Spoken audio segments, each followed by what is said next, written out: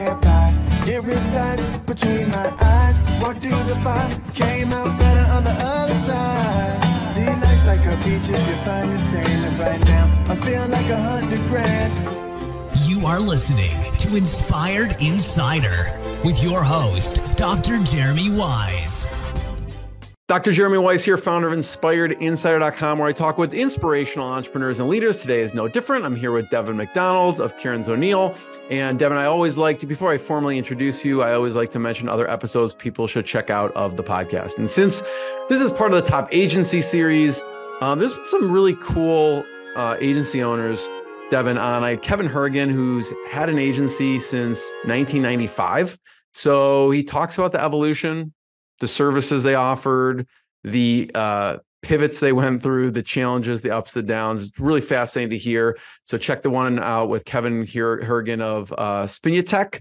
I also had Todd Taskey on. Todd Taskey has a podcast called the Second Bite Podcast. He actually pairs agency owners with private equity and helps sell agencies. He calls it Second Bite because when they sell, sometimes they make more on the second bite than they do on the first. He walks through valuations, what the market is like, and kind of his evolution.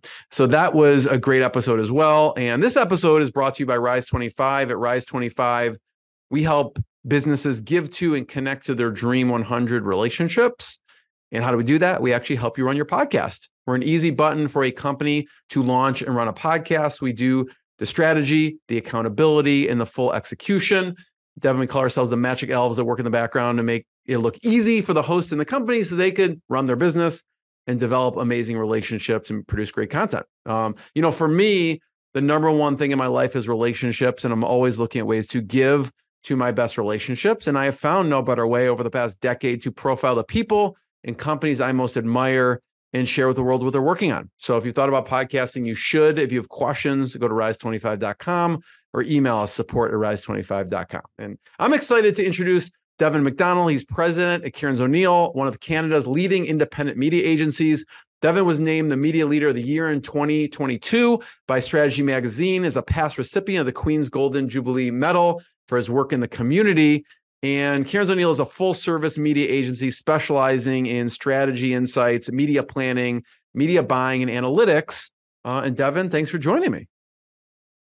Jeremy, thanks for having me. It's good to be here.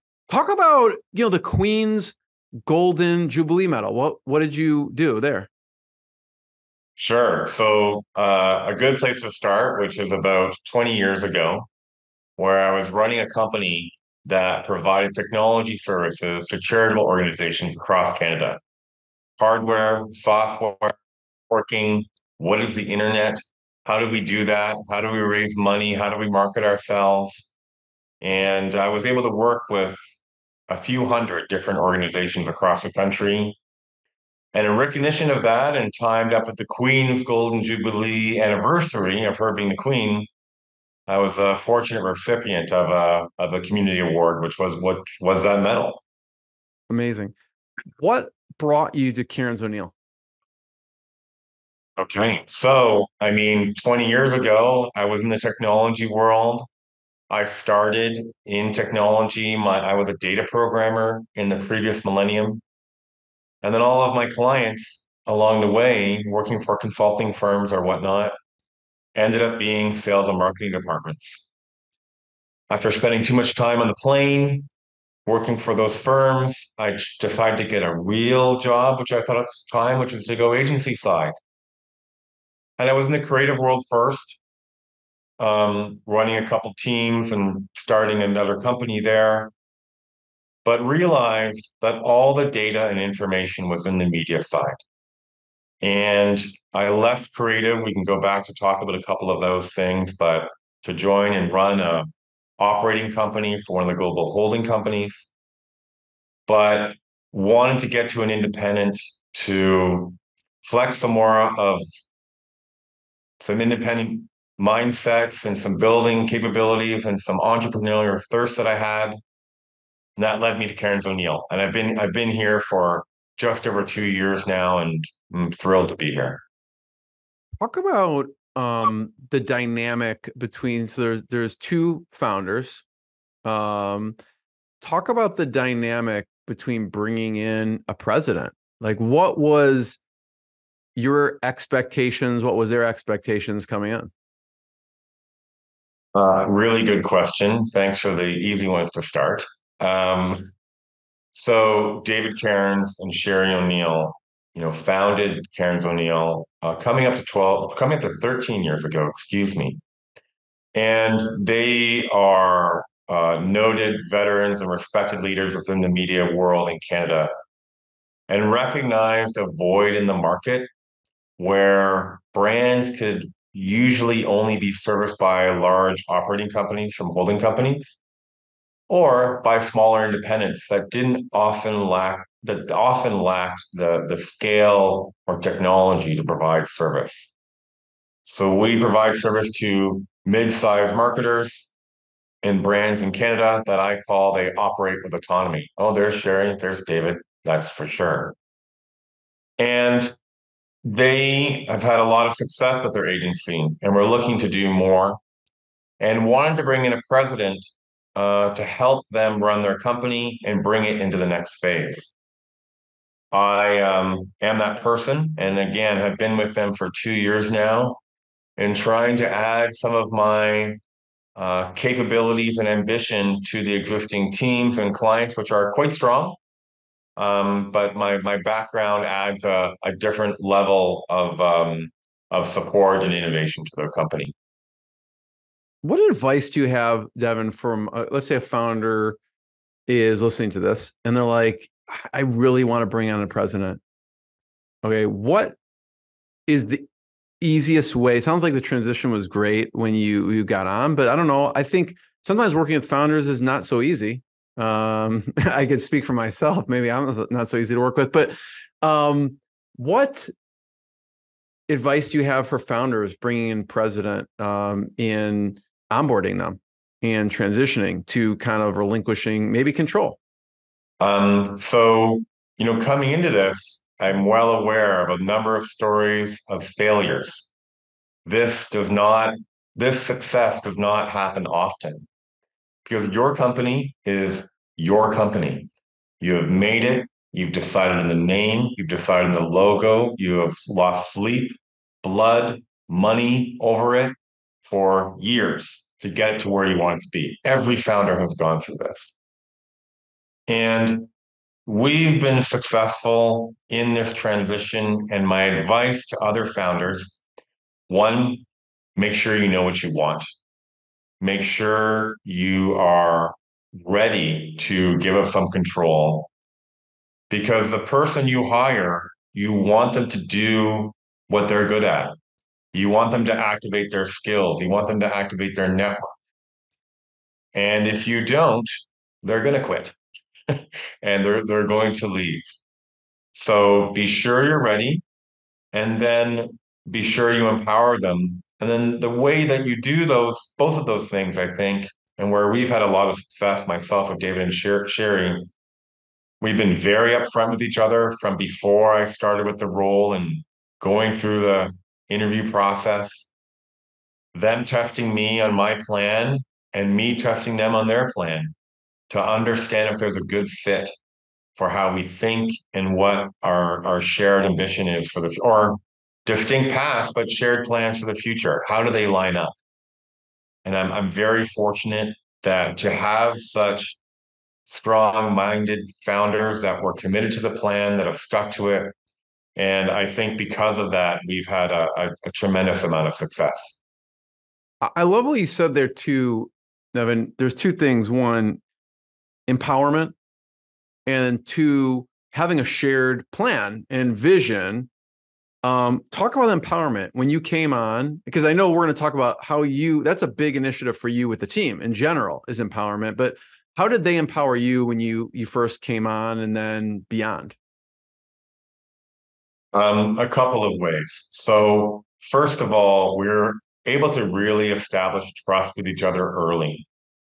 And through transparency, through good discussions, through getting to know each other, having a coffee, simple things. And it was during the pandemic. So some of those things were difficult where yeah, we want to meet face to face. Okay, it'll be in a park in a lawn chair. That's great. Let's do that. Take some humility and trust to get there. But um, they they allowed me to take over their company, excuse me, to prepare a plan and to execute it. They had feedback into it. They provided me context and advice. I'm open to the advice. I welcome the context. Every bit of information that they have around people or clients or history helps me do my job even better. So I think what has happened in a lot of other founders' cases is they might hire someone who comes in and thinks, oh, I have to change everything. Well, that's not going to work. You're going to repel, you're going to have the people rebel against you, the clients leave you. You have to fit into the system while complementing it. So that trust went a long way for them empowering me and building that vision together. And then we were also fortunate to have some early success with bringing in new services and bringing new clients. My method would be different than theirs. Everyone works differently than everyone else. And early success allowed us to build further trust, which led to further empowerment. You can't go wrong with new services and new clients, right? So how did you start that relationship? Were you in charge of a certain initiative? What was the kind of the impetus of starting the service and new clients? Well, for me, in joining the agency and agreeing to come on as president to help them transform, need to understand what do we have to start with and where are we? So let's look at some outputs of some reports. So look at some outputs of some strategy. What is the base technology that we're using to empower the decision making?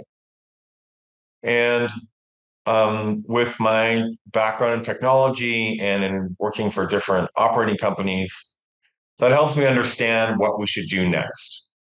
And while it was a great service and offering that was existing at the time, I knew how to level those things up, how to get buy-in from the team, how to business case it, and how to sell it into clients in a great or simple value proposition for them that made it easy for them to buy. So that's the thing with transformation is I do believe more in incremental improvement than complete turnaround, especially with a company that has such a great history and heritage in the market as Cairns Oneil does. It's not a turnaround. It is the eternal startup. If you have to choose between those two things, we are an eternal startup. So incremental improvement in technology is how we did that. So with the empowerment side, then talk about the plan side. How did they test your plan? And then how did you test theirs? Start with yours. And was this before you started? Did they say come up with a plan? Like walk me through it in detail. Did they come up with a X month plan? How did it actually work from the beginning? Yeah. So I had to do two plans. This was in the discussion phase after the first coffee. We're serious about each other. Okay, well, what would you do in the first 90 days? And what would you do in the first 5 years? And I don't want to say the 90 days was easy, but the 90 days was tested and true. There's good books and processes and methods out there about what to do in terms of evaluating, and my consultancy background helps me go through that and to break things down in big pieces. The 5 year was difficult and harder because I wasn't sure exactly what I have and what exactly good or bad was with the agency. Happy to find many good things, and I always hope for the worst but plan for the best. In that, it requires a good balance of honesty and pessimism with optimism to get there. And so, simply though, the way I look at it, the way I look at media and our position in the industry, because of our size and scale, we can operate as fast as we want to. We can change faster than our competitors, and that gives us such an advantage. So my 5-year plan was based on change and how to amplify uh, the strengths that an agency like Cairns Oneil had. I want to talk about the 90-day and 5-year for a second, but and I'm guessing the answer, but I don't know. In the change, right? In that 5-year plan, was AI in that plan at all? I mean, at that point, when you started, I mean, AI wasn't huge or anything. Obviously, now it's a hot topic. Was that even in the realm of your thinking at the time? As a 5-year plan? Not in the way that we're using it today. No, not at all. And you're a software. I mean, you come from coding and development too, so it's you've Yeah. seen the kind of evolution of that. What was in the form of in your 5-year plan? What was in there? Me, it's in that realm, in that category, Yeah. be activating data for sure. I think for a lot of brands, the data that they have is one of the most valuable resources.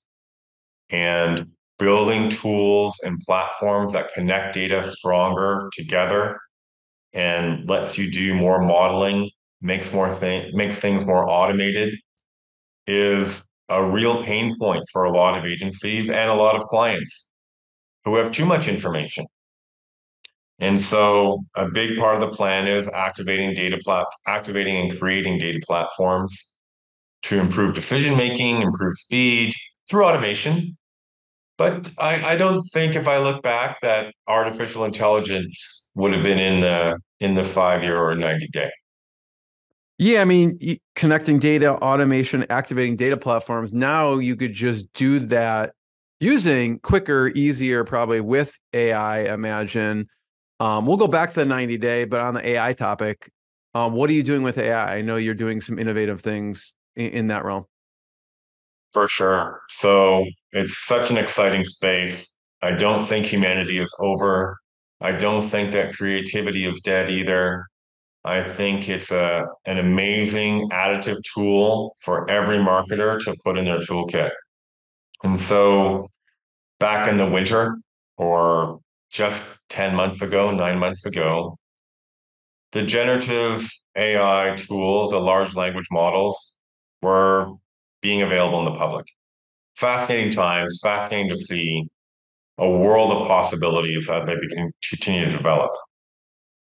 And we saw in there an opportunity in that if we're able to teach a language model about a brand, it can tell a story or give information about a brand.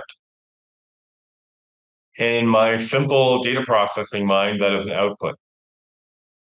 And AI-based programmatic or dynamically creative or dynamic optimization, dynamic creative optimization, what a jumble, requires an input.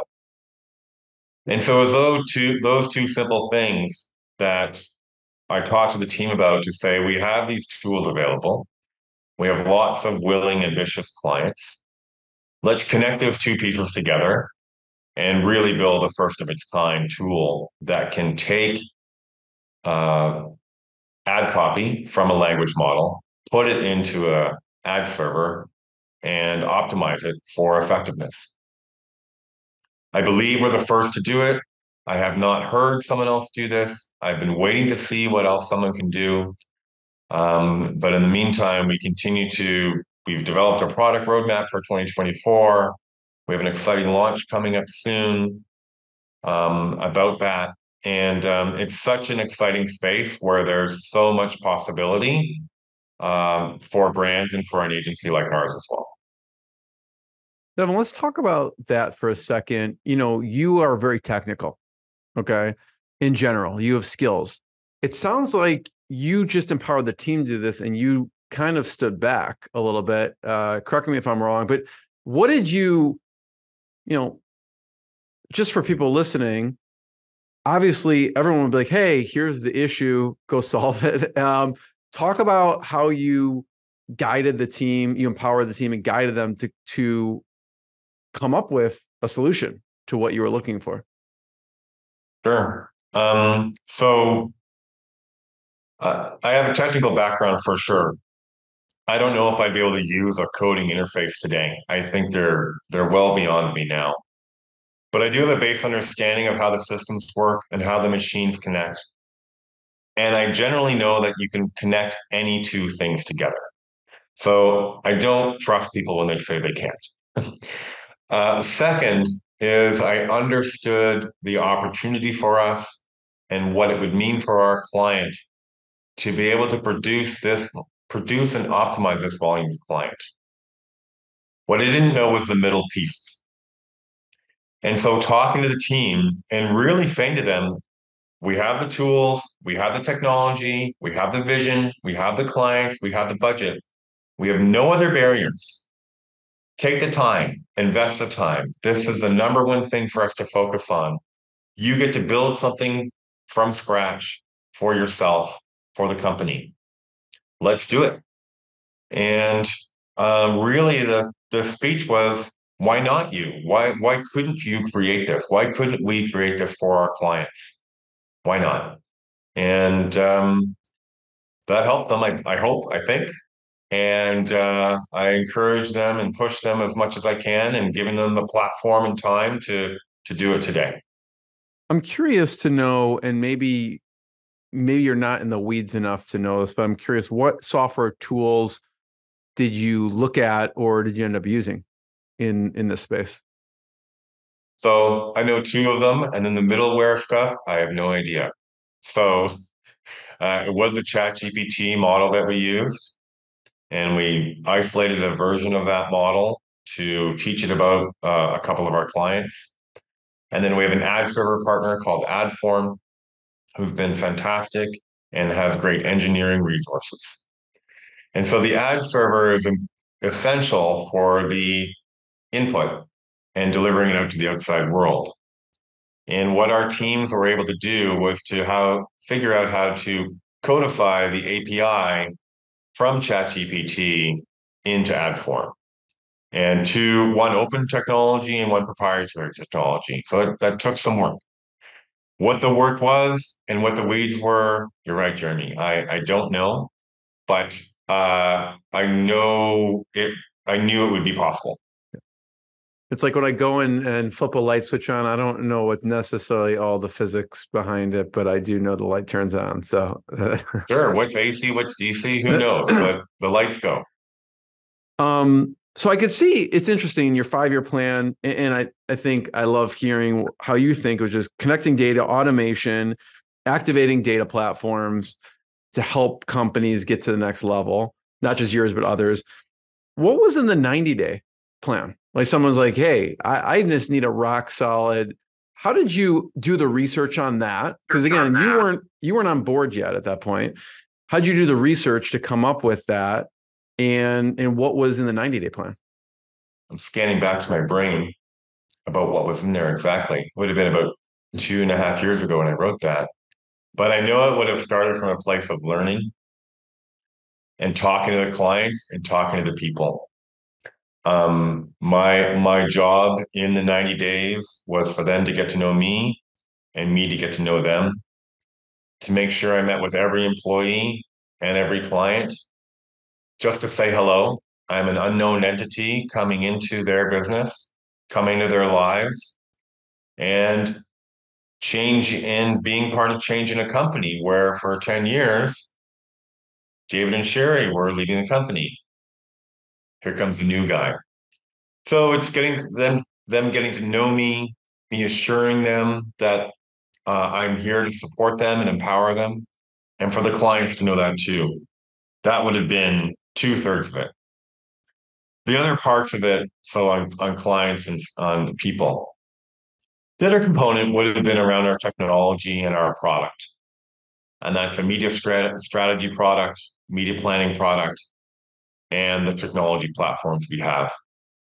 And it's really to get in a little deeper at a client by client level and a per platform level to really see where we were and to really understand what we could do next. It takes time. But the relationships with the staff, teams, and clients are the first part of that. They're the ones who created these tools. They're the one who created these plans. I want to help them. I want to support them and add to what they've done. Yeah, I mean, I could see those pieces are important, and especially when starting a relationship, they're testing your plan, but you're testing theirs as well. How did you test? I don't know if you remember because it's been a couple of years, but how did you test their plan versus yours? So I was able to see, of course, a lot of financial statements and structure of the company, and that was fine. But that doesn't answer the real questions. Things like client longevity, client tenure, staff longevity, staff tenure, staff promotion throughout their tenure. How have people grown? That tells you a lot about um, about the strength of a company and a strength of a servicing group, and the agency certainly had that.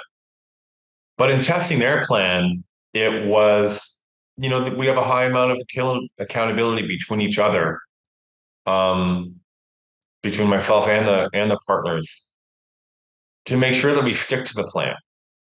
And so at the beginning, it was before day one, a lot of open discussions, a lot of going back. Let's make sure we're clear here. We had a great RACI chart that probably had 50 things on it that talked about um, where I would have autonomy, where I would not, and I was comfortable with that for sure. And then on the product side of things, and going in, so being able to see things in advance, understanding the context is important. But they also let me and insisted I make my own, I create my own opinions. And they wanted me to have the flexibility to learn in an unbiased way.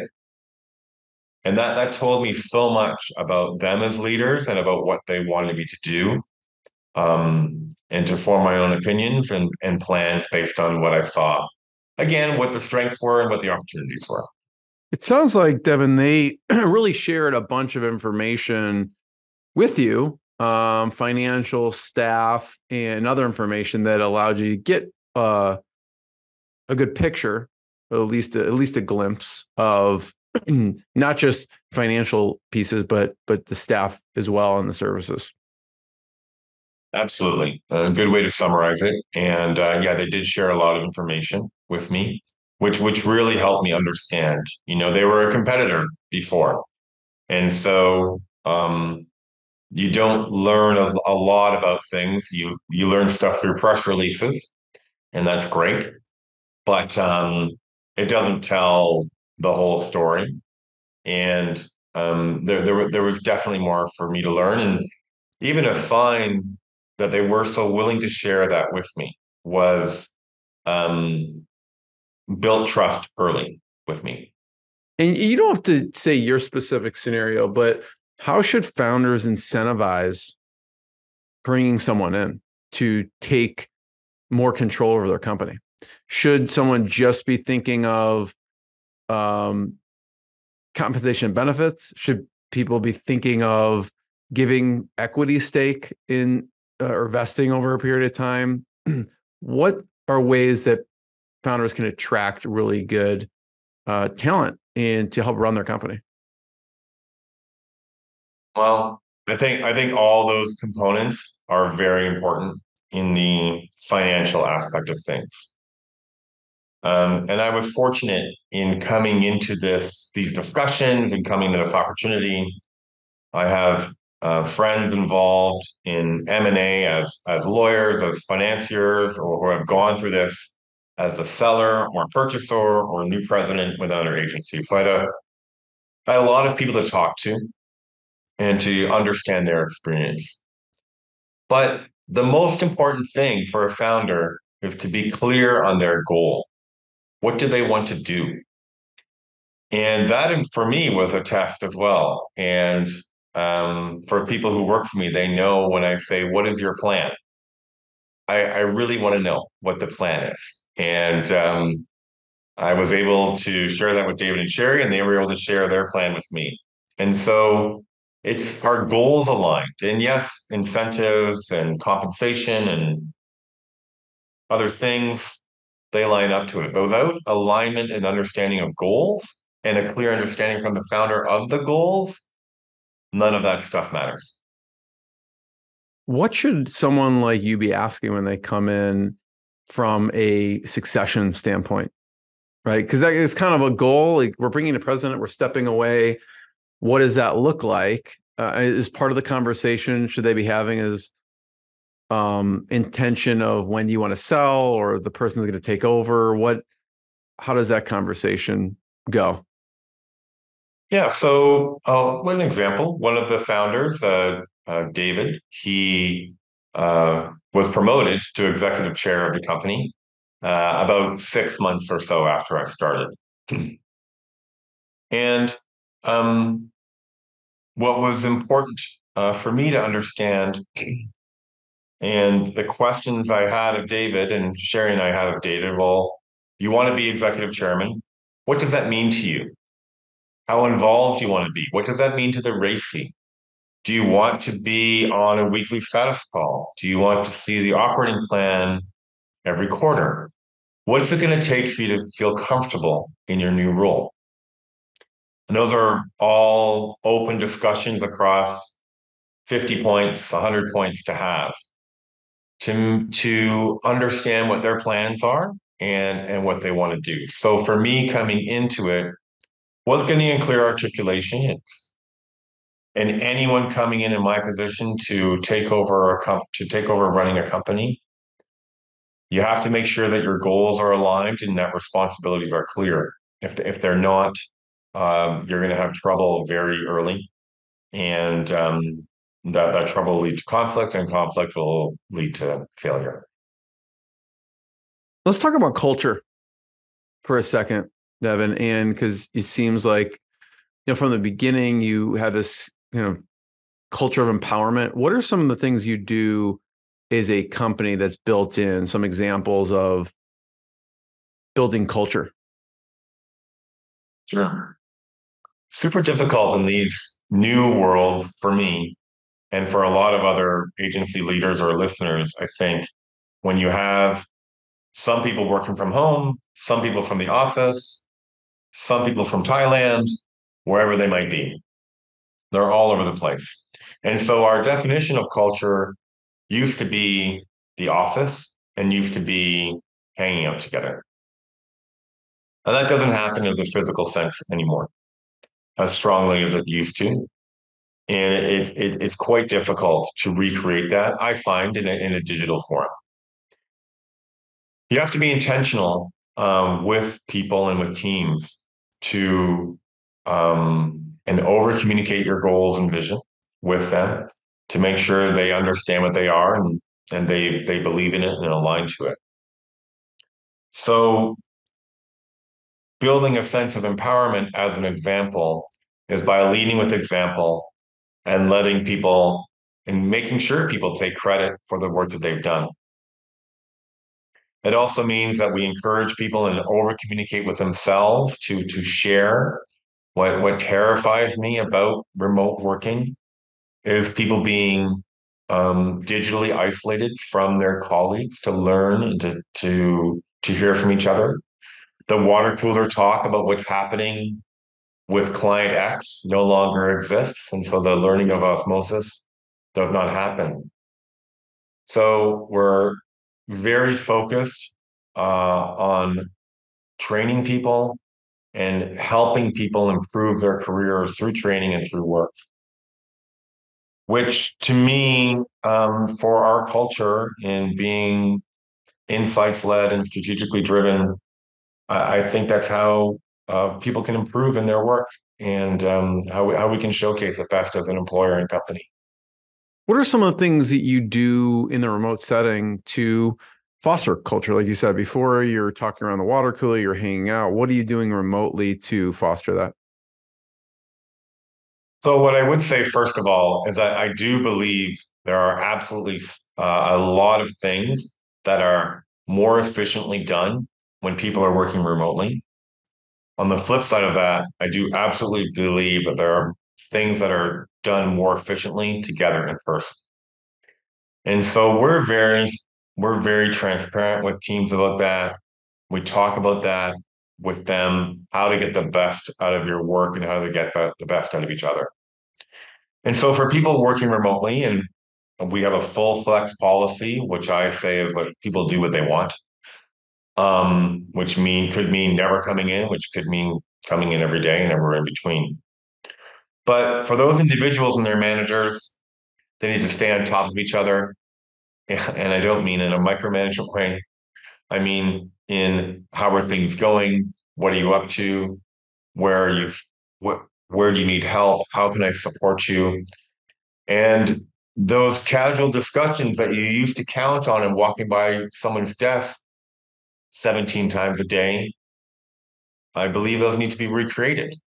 And that doesn't mean 17 Zoom calls a day. I hope it doesn't. And that's a complete waste of time.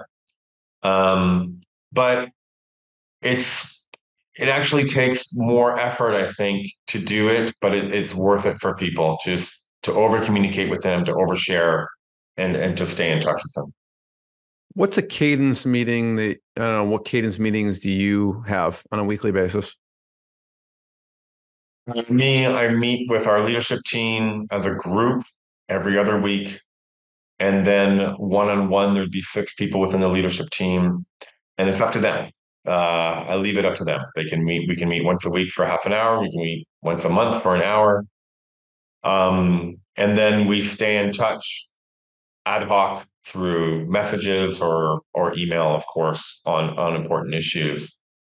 But as a leadership team, it's important for us to be aligned and to share and to over communicate about issues because of the way they impact other teams in the company.